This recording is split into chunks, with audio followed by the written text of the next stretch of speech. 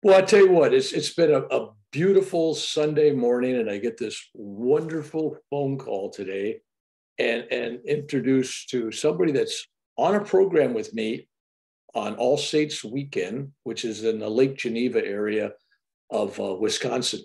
Now, Susan, I'm going to put a description of what you do and who you do, and links all down below. But it's really kind of funny because I don't know about you, you've been there before. Yeah. I get this call from a friend that somebody I really love and respect that, hey, do you want to do this? And I go, well, where's it at? And she goes, Lake Geneva. So I said, yes, thinking Switzerland, right? I go, I'm all on board, man. Come on, I'll pay my own way there. Well, it's Jen's, one of her favorite places in the United States is Lake Geneva. This is why she likes going there. It's a good meeting place for a lot of people, but it's very quaint. It's in an old historian hotel, the Abbey. And it's got a lot of character. So I've been there. It's wonderful. A lot of people like it. It's very big, but it's got its nook and crannies as well. It's like those of us that are going to be there. Now, we are the presenters. I guess that's a good term as any. I'm opening up on the first night there doing a workshop, and then everybody's doing something the rest of the weekend, including myself coming back for an encore. And I mean, if somebody's watching this now, they already know, he's got another woo-woo person. What's going on here, right? But you have an interesting background and doing some neat things. And I want my audience, the people that watch my videos and new people that discover you and the people that know you to kind of know something new about you. So I'm gonna let you kind of introduce what it is that you do. Why do you think you got invited to this? I'm looking at the list of people and I'm going, wow, these are all pretty powerful psychics and mediums and healers. And there's that vibration that of something really that's going to be a beautiful thing taking place. So how'd you get involved in this otherworldly stuff? Let's start there. What is it you do? How'd you get involved? And people ask me, how long before, when you sensed you had the gift, blah, blah, blah. I was 6 years old, and I remember when my grandfather passed away. And we weren't allowed to go to the wake and funeral. My mother thought we were all very young. She didn't want to traumatize us. So I had two brothers at the time. We were all a year apart. So I was 6, 5, and 4. So after the funeral, I remember my mother standing on top of a chair next to a cabinet, and she's looking at some pictures. And I said, Mom, what are you looking at? And she goes, oh, they're not for your eyes to see. And she put them back in the envelope, put them on the top shelf, came down, got a phone call. Chair was still there. So a 6-year-old is going to do what? Climb. And I can remember I was so small, I climbed. And even when I climbed, I couldn't reach the top. So I had to step on the shelves, And I opened up the pictures and I saw my deceased grandfather. This is my mother's father who passed. And he's lying down, and there's these beautiful flowers around him, and he's lying down so peacefully. Looked like he was sleeping, did not look morbid at all, in a beautiful navy blue suit. And I thought, how come he's there when he's here? So that was my first knowing the difference between passed on and in the present. And that's when I started to realize what a spirit was. But I have been seeing dead people my whole life. When I see dead people, it's like I'm seeing somebody just like you. There's no orbs, there's no translucent. It is an actual person in spirit form. All right. So anyway, time goes by. I've always had this. And then when I was about 18 years old, Chicago police was looking for a missing college student. And I kept seeing it advertised. And this boy who was Indian, I thought, okay. And I said, help me help you. Where are you? He goes, I'm in the water. And I said, yeah, but they said that they can't find you. They looked and they searched you in the water. He goes, they're not looking in the right place. He goes, come with me and I'll show you. So what I did was I called a very dear friend of the family, my goddaughter's boyfriend, who now is a husband. And I started to tell him, what was going on. And he goes, you know what, Suze? He goes, let's go take a ride. He goes, let's go look. And he goes, show me what you're getting. And I did. So he called everybody in the police and the professional divers and the diving team. And I said, you're looking way out there and he's right here. They're like, it's impossible. I go, no, it isn't. He's telling me where he is. I'm telling you, he's right down there. And he was trapped underneath seaweed and they found him. So now when they hoisted his body up, they all said, Susan, you don't want to see this? I says, no, I do want to see it. And now this poor boy was missing for about 7 days. So you know how dismembered his body was. And I did, and I looked at it, but now I'm seeing him here who looked perfectly fine. So this did not bother me. And I looked and I just said, thank you. And he says, thank you. He says, now you're giving my family peace. They have a closure. And his family were all in India and they flew in to try to help find this missing college student. And there was no foul play because everybody was wondering foul play. I says, no, he was drunk. He was walking from, the bar and he slipped and he fell and right there. And he did try to get up, but the seaweed suffocated him and he was drunk. And there's the story. So that was the first time I really got Chicago police's attention. So then when other people started going missing, I started to get them coming to me, spirit. And I would map them and I'd say, okay, this is where this one is. This one's dead. This one's still alive, blah, blah, blah. So through the years, I started to have a really good track record with the Chicago police. And let me tell you, I have very high people in high places. So 42 years later, I'm going to be 61 in August. Still a kid. Yeah, well, there are times when I don't feel like one, but I graduated to FBI and CIA now. I've worked under 3 presidential cabinets. So trust me, I do a lot with police and investigative work. I can map out people, found people that have Alzheimer's that are missing. I found where they were, even dogs that are missing sometimes, not always, but sometimes. But the moral of the story is that's my biggest passion is working. I've got a lot of vets and I do a lot of post-traumatic stress disorder because their big thing is watching a buddy being blown up and why wasn't it them? And now they're coming back and they're coming and talking to them. And it's interesting because they said, I've been in therapy for 6 hours or 6 weeks and I'm with you for an hour and it makes sense. I've got somebody who was in therapy for 12 years, started talking to me and I'm saying, here, this is what happened. I go, Gus and Joe, and they're all coming back telling me this is why. And the reason you were spared was because you got work to do here. And I go into great detail. And then telling them you could either keep feeling bad or just say, okay, 9 out of 10 times when, unfortunately, in war, you die pretty suddenly. So is there any suffering? The answer is no. The suffering is what you take in by witnessing all of that because it's very tragic for the person still behind. So, yeah. But anyway, I was doing this for many, many years and I didn't come out publicly because quite frankly, I didn't want to. You're going to say, seriously? No, I didn't want to. Then one of the sergeants in Chicago said, Suze, why aren't you doing this for more people and coming out? I said, I don't want to. Tell you the truth, I want to be left alone. I like that you guys have me. It's great. And I'll work for you guys anytime when you need something, but I really don't want to do it. And he said to me, well, I think it's kind of selfish that you're not coming out. So I remember I was so upset that he said that to me. I said, my God, you got me 24/7. I'm working 2, 3 o'clock in the morning for you guys. I said, I have a baby at home.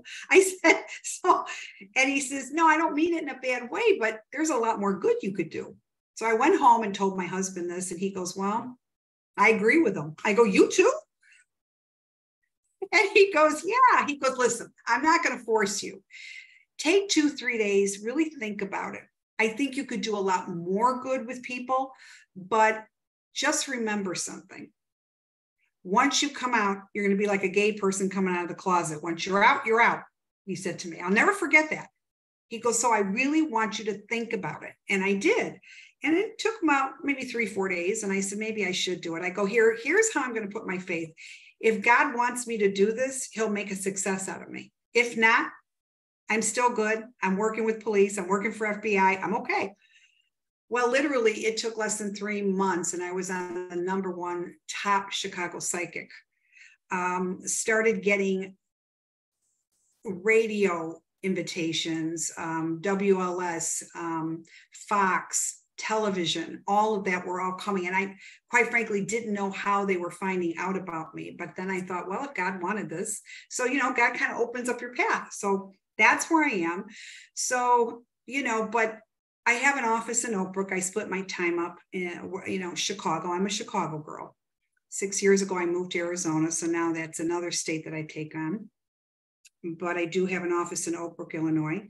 And I come to Chicago about once a month. And, I have a lot of stories to tell. One day I'll not just write one book. It probably will be about 12 to 14 books. And you're going to say, seriously, that's how many stories I have to tell. But you know what? I'm not in for the notoriety. I don't need to be a great author. I know what I got to do. And I don't get hyped with all this stuff. But the people that know me, they always come back. And what do I do? Well, I get, a medium. I'm a psychic medium. So I get in touch with spirits, your loved ones. But then also I do a lot of missing persons, post-traumatic stress disorder, predict the future, 3 presidential cabinets. Yes, I do. Paranormal investigation. So when you've got bad juju in the house, let's see what's there. Is there such a thing? Yes.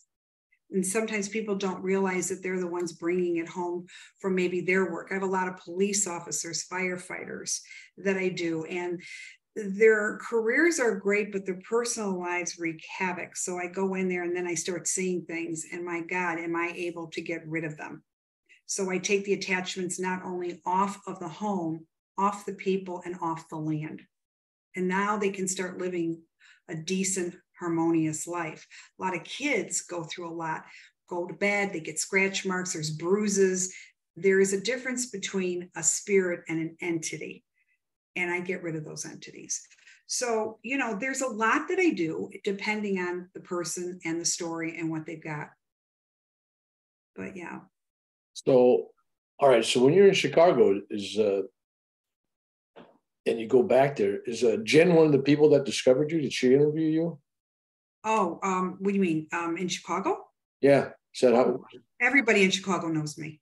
I've done all the top politicians. Every single top politician in Illinois has seen me. Those in jail and out of jail, right? Well, yeah. You know what I mean? Yes. Yeah. I do. I'm also a huge medical intuitive. That's another thing that I pride myself with, because I get the messages of what's going on in your body. And I will tell you, I cannot tell you how many people that I said, go take this test, go take that test. And I've saved them from having cancer, or at least cancer from spreading. So yeah, medical intuitive, I've had that gift since I was 7. And so it's real. I feel what other people feel. So I will get a pain. I'm like, ooh, I don't feel right. I get the pain, so it's noted for me. And then I can tell you about it, talk you through it. But yeah, right on the money on most things, but medical intuitive. So if you have health concerns, definitely, I can pull you apart and dissect you. Mm-hmm. So you're now out there publicly, and I'm assuming that you're offering these services for people in Arizona and Illinois. Yeah. You also talked about, at least I thought you did, pre-conversation, working with the military. Be part of that program?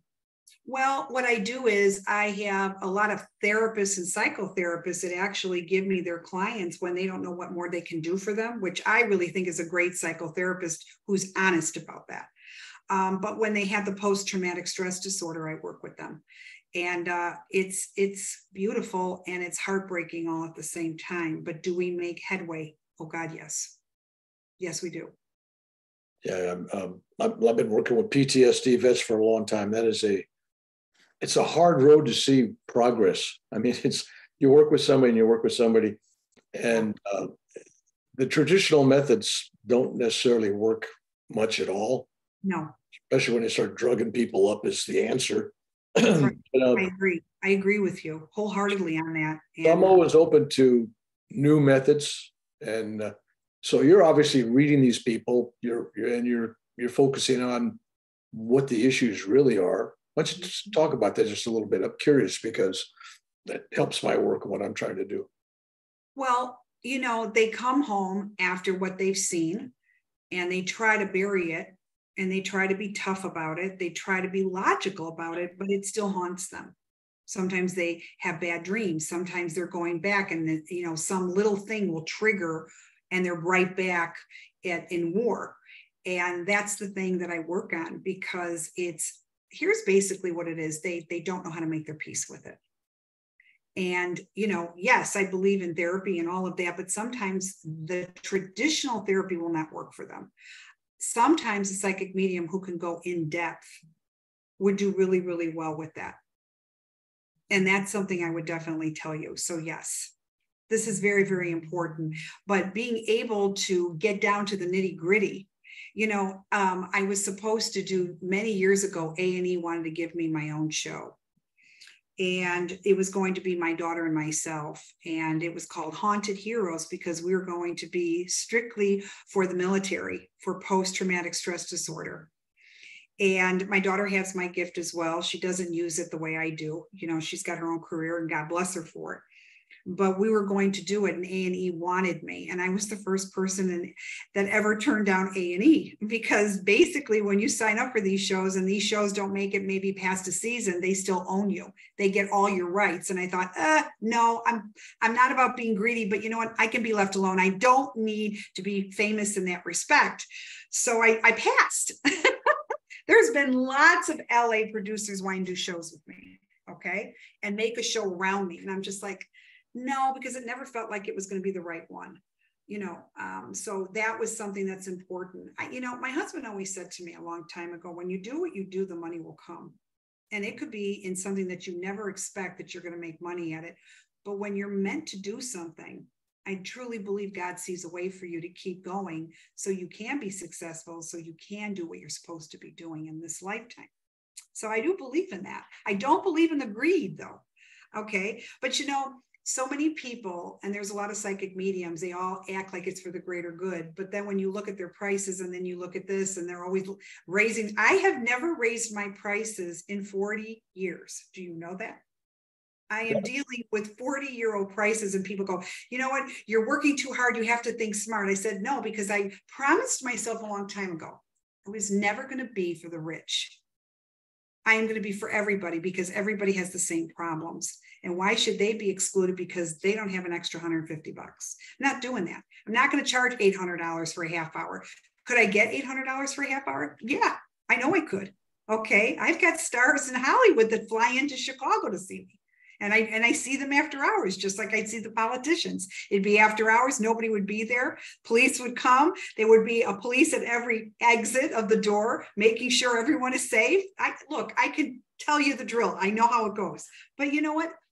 It isn't about that. It's just about giving them the messages, but helping them guide them for better careers, children, marriage, health, post-traumatic stress disorder, whatever you got going, and that's something. A lot of people have guilt when a child dies. Maybe I wasn't a good enough parent. Maybe if I did, I would have, I should have, I could have. I said, nope, it still was going to happen. So really educating people that here's what I tell people: you can't compete with God. All right. And there is a soul contract, our book of life. And not everybody's going to live till 90. And it doesn't mean you failed. So I do talk about real life stories. I have a YouTube channel, and I've had it for years. And I talk about psychic stories, real stories. And there was, a matter of fact, I made videos this morning. And there's a video I talk about a mother who lost her 24-year-old son to a tragic car accident. And she says to me, and it was funny because her son came through. And when he came through, I said, it's really funny. He never pictured himself living a long life. He never saw longevity. And she looked at me and she said, how did you know that? And I said, did he ever say that to you? She goes, no. But when I gave birth to him and he was in my arms, he was just this little snuggle thing. He was minutes old, she said, Susan. I was so proud and happy and tired. Then when I was looking at him, something said, you're not going to have him long. And I thought, what kind of a message is that? Why am I thinking that? And then she says, maybe it's postpartum. And I'm just going like this.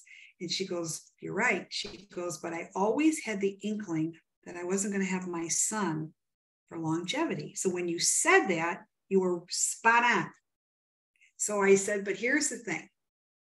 It didn't matter if you got in the way and said, hey, you're not going out tonight. He still would have gone a different way. You can't get in the way of God, and you can't compete with God, and you cannot micromanage. It is God's way and it's his will. And you say, really? Yeah. And she's crying. And I said, the way, and look, I can't take the pain away, and I never will. And you will always have pain. It's the, anesthesia without, the amputation without the anesthesia, I said to her.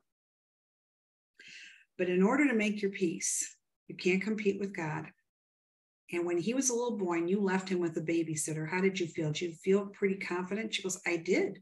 And I go, and it allowed you to go and have a good time for that evening. She goes, yeah. I go, well, why don't you think of him that way? He is with the best person watching over your son, which is holy God. And that's how you got to do it and feel safe and feel okay. And I promise you, once you make your peace with this, your son will come in your dreams because your blockers are down and you stop wearing the invisible veil. So about 2 weeks later, she emails me and she says to me, holy cow, Susan, I made my peace. I cry, I think about him, but I'm able to go on. And you want to know something? That night he came to me. And since then, I've had 3 recurring dreams. And you said we were going to be talking and visiting. I said, those are visitation. These are real. But when you have your blockers down, that's when spirit can come through. When you're upset about something, you cause blockers and it can't come through. Here's the spirit. You bring it down, boom, spirit comes through. And she goes, it's amazing. And when I woke up, I felt exhilarated. And I know it was real because I talked to you and you told me this was going to happen. I just needed to make my peace. I said, and I bet he looked great. She goes, he looked perfect. He looked wonderful. And I go, that's the image I need you to hang on to. So it's really trying to make people understand a deeper depth of what universe is, but the concept of God. Do I do black magic? I'll sometimes get emails. I lost my boyfriend. Can you put a spell and bring him back? I'm like, no. People like that give me a bad name. Please don't associate with me. I am big on the Lord. And I just did a video. I can tell the difference between people that pray and have God in their life and people that don't. There's a big, huge difference. And trying to find your way back to God. Look, these life experiences, do you want to know why we're living them? Because the soul mission is to go through as much experience to be as close to God-like as possible. And I truly believe we stay then in eternity with God. This, people go, this is hell on earth. I said, no, this is school. We're here to learn. And if you're a good pupil, you'll take the lessons and not be bitter. I always say, you always have to be better, not bitter. You have to learn. And it's a message. I always say people that you meet, they're either lessons, blessings, or both. There you go. Instant bumper sticker. I love it. Now you're in Arizona, and I know Arizona has a lot of these conferences for parents of lost children. I've spoken to a couple of groups there. I can't remember the names of any of them, but I'm sure that your work with parents is like never ending. Never. It's like, I don't know how you close up shop and say, well, it's all the time I got for this week. No, I don't. I've gone many times over and, just making them understand that there's something bigger than what we can only see. That's the whole thing. It's not goodbye. It's just the beginning. I tell people when people pass on, they've elevated. All their work here is done. Now you're going to say, seriously? Yeah, because the purpose and the mission to what they set out to, you may not understand it. A day-old baby that just lived for a day. The message, the mission was done. And we say, oh my God, how could this happen? Of course, it's a horrible thing. But when you really sit down and really see it on a spiritual side, and this is what I try to tell people, on a spiritual side, it's everything.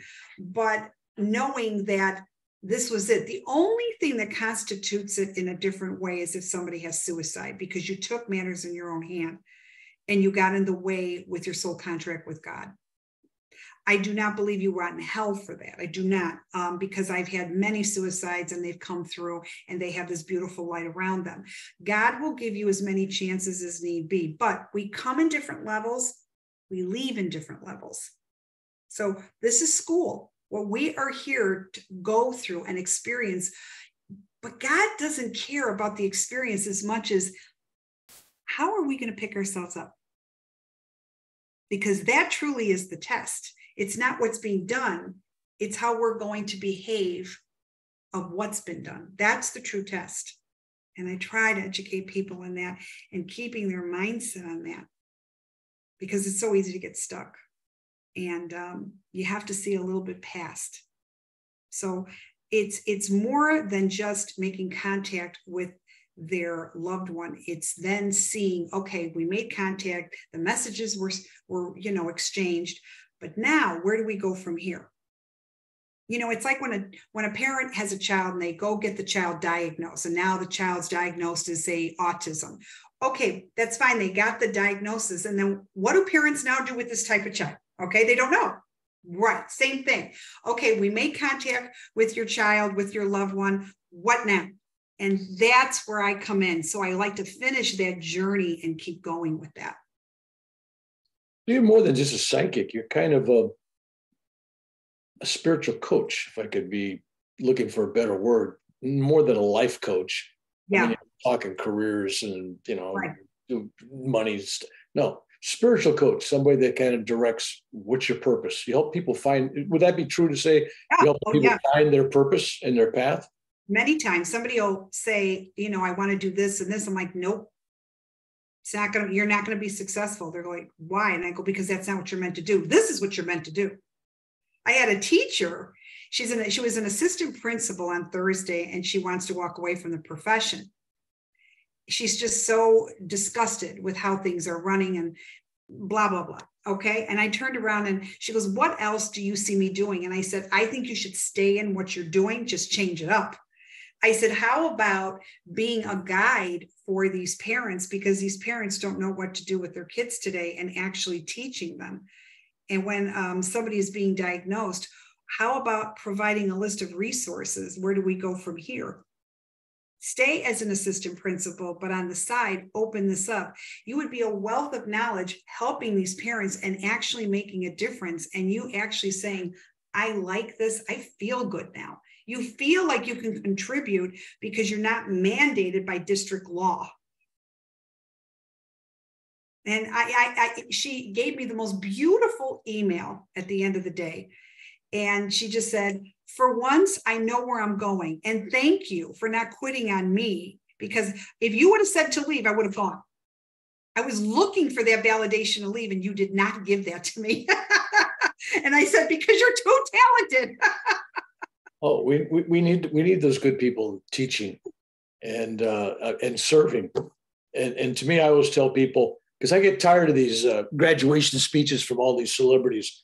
You can be anything you want to be. Go to a job that you love to do, then you're not working, and and all that stuff. And I got just the opposite philosophy. I'm saying, whatever you're doing, love it.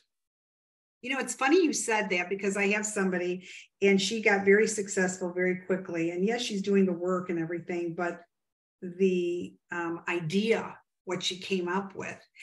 And now she's going to be a motivational, manifestation and, getting paid $20,000, $30,000 to speak. And I said, let's be honest. I said, it was just luck. You were at the right place at the right time with the right concept. Now, what you did with it is your brains. But when you tell people this, I think you really need to be honest about it. That you never thought in a million years you would be this famous and big and bankable, okay? You're just saying if you manifest it, it'll come and blah, blah, blah. I go, why don't you just be real and say this to people, okay? Because this is what I say. Sometimes we will think of something and it takes, and it does. I've seen it happen to many people. But I said, be honest with how you got there. Yeah, I've seen people I'm going to be an NBA basketball star. And the guy barely, can play. He's 5'2", right? 180 pounds. It's like, come on, you got to get real at some point. You can't be what you try to manifest on your refrigerator or some chart someplace, with little happy pictures. And then again, I teach people in my way when I go out and lecture is it's not about manifesting stuff. If you spend all your life manifesting stuff, when do you get around to manifesting happiness and inner peace?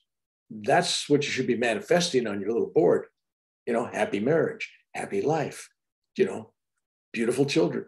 But a new car, new job, it's things that people are trying to manifest.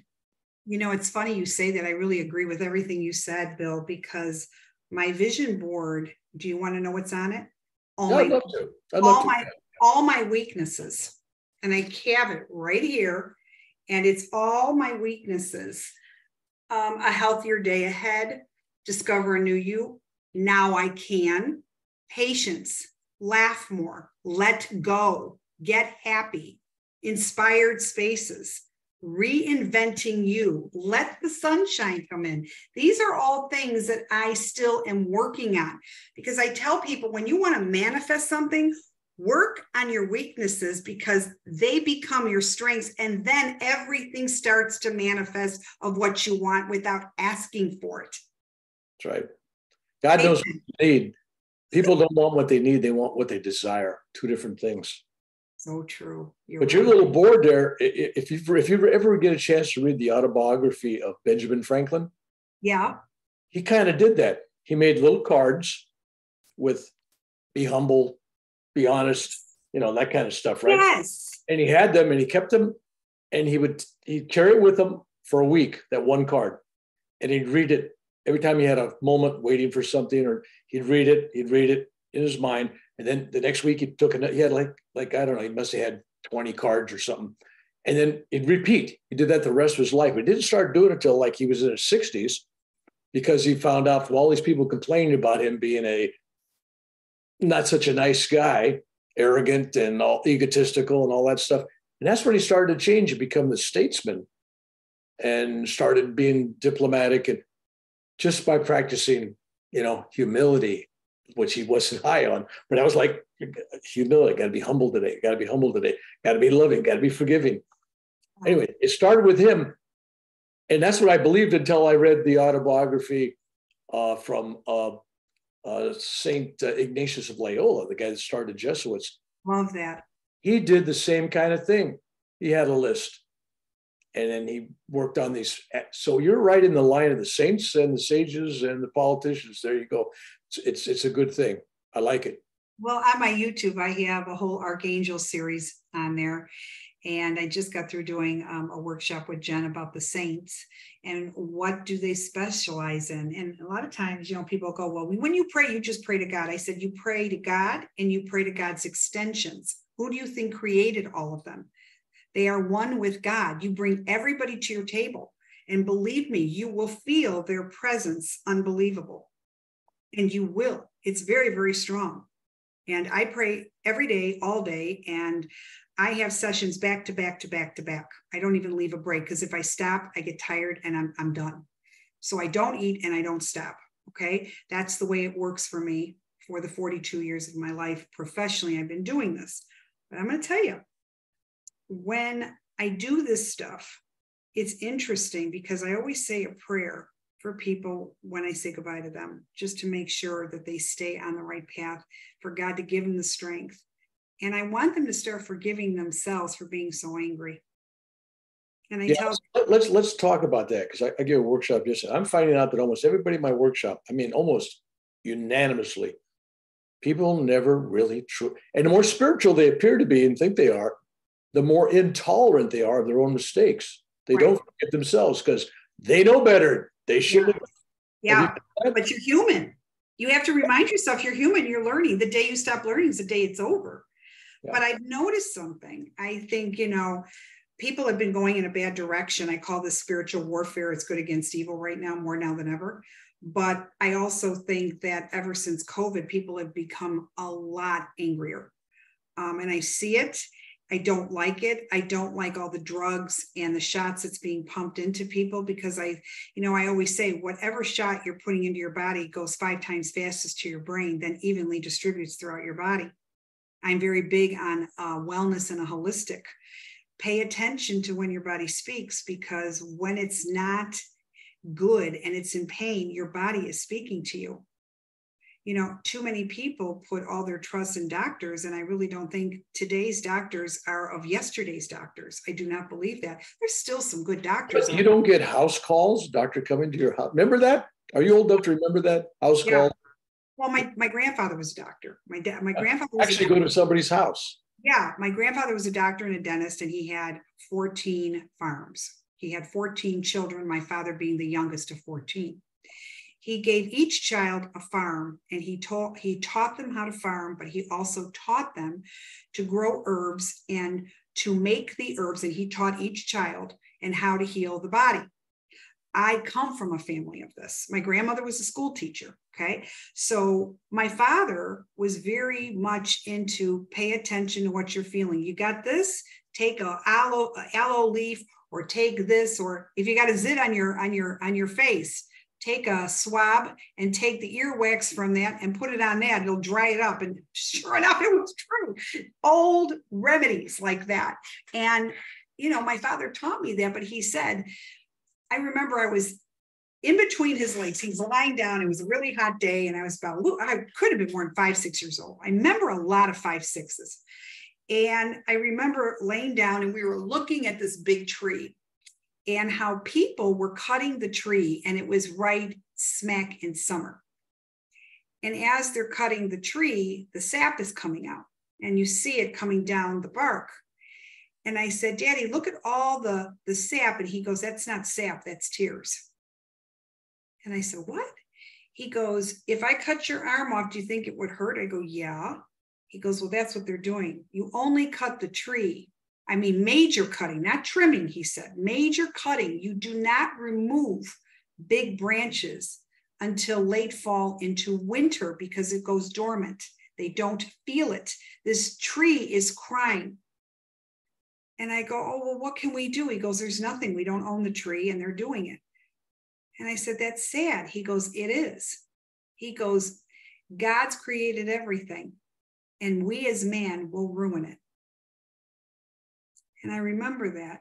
So when I was about 22, 23 years old, I said, Dad, I don't know if you remember, but remember when I was on top of your lap and you were laying back and I was laying on top of you and we were looking at that tree. I go, do you remember that? He goes, yeah, I do, actually. I taught you when the tree cries. I go, you do? He goes, yes, I do. I go, do you really think that man is going to destroy this earth? He goes, yes. God gave us a lot of beautiful things. Man will destroy it. Yeah. Now my father's passed, but I remember my father telling me all sorts of things, and now I see it and I hear his words every day. And it's really sad. It's sad. The weather is so sporadic. The ozone layer is getting worse. In 10 years, this earth will not be fit for human consumption of just breathing. People are going to have more asthma. People are going to be on, the breathing machines. And I see it. I feel it. I really do. I feel it very, very strongly. They are ruining it. You get mudslides and you get, rain, and then you get the tornadoes and the hurricanes. And here, we're at 124. It's 119 in Phoenix, but we're 7 degrees more than where we're at. So it's like 124. I mean, it has so been hot that it's not normal to be this hot. You feel like it's a hot iron on your skin when you go outside. So my father's words come to me a lot. They do. They really do. Wow. So I'm going to be seeing you and meeting you in person in November. I think the first weekend in November is the All Souls weekend. Right. And you're going to be doing consultations and readings. I will be, yes, I will. And so the people that were looking for that, you will be there. Yeah. And what would you like to leave with us? I mean, you're throwing a lot of beautiful ideas out today and a lot of things that opened up a lot of conversations. But if you were going to give people advice on their life, what was your main thing you'd tell people? You know, they came to you. I mean, how do you see them going forward, us as a race? Well, don't worry about what everybody else is doing. Don't be in competition with yourself. Run your own race. I'm not a competitive person. I don't care what everybody else is doing. I remember when I first started, and I used to be at the Mind, Body, and Expo. You see all the psychic mediums on the first floor, okay, to the left. You know where I would be? Second floor by myself up there.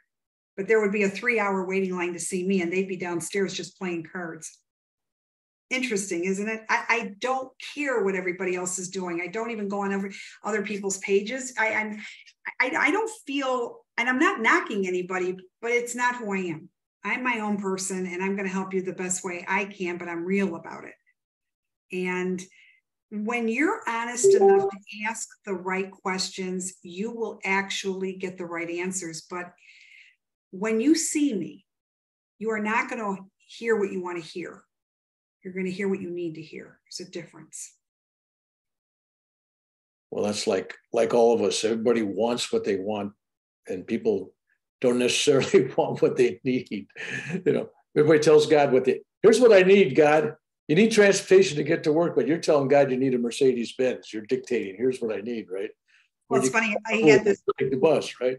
Well, you know, you're funny when you say that. You remind me a lot of my parents. I like you, Bill, a lot. I feel like I'm at home with you. No, I do because you say so much, but you say a lot of how I was raised. My mother had this lady, and she came to my mother, and she was complaining to my mother because my mother was very, very spiritual and religious. We used to go to Sunday school and Greek school and church. I mean, we went the whole ball of wax, and there was no, I don't want to go. You went. And I remember this lady, she said to my mother, I do pray to God, and everything I want, I just don't get. And my mother looked at her very calmly, and she says, well, you did get your answer. She goes, I haven't gotten my answer. She goes, God told you no. There you go. There you go. Yeah. I'll never forget it.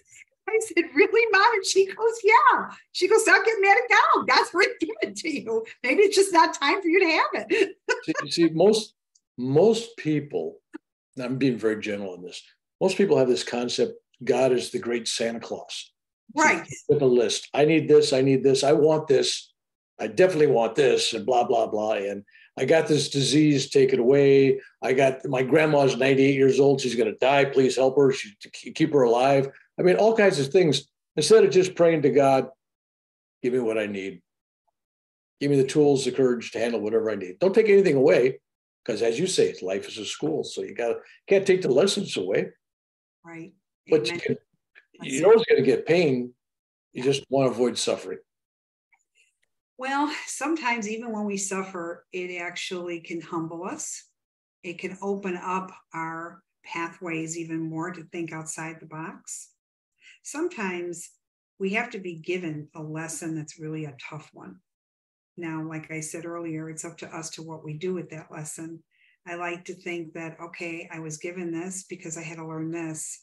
You know, when I was young, I remember sometimes I would judge people. Like I remember going to a retail store, and this guy was such a jerk behind the counter. And I said, what a jerk. What is wrong with these people? But now, you know what I say?